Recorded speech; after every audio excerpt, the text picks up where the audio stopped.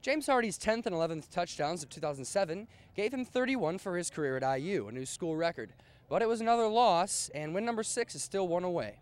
It was just a wonderful moment for myself in the Indiana program after the game. After I scored the first time, he came over and congratulated me. It was just a beautiful thing. The leaders of the team make sure that we walk out with our heads held high. We played a good game. We just had a lot of turnovers. And now we just got to come in and fix what we done wrong and try to get one against Wisconsin.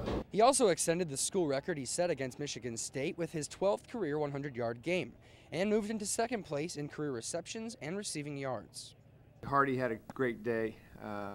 He gets better and better every week. I didn't come here to break records. I came here to help build a program and get to this bowl victory. So, it's an honor for my name to be at the top of that list, but at the same time, my goals are not done. And James Hardy finished with 14 receptions for 142 yards and those 2 touchdowns, and he'll look to add to those records against Wisconsin.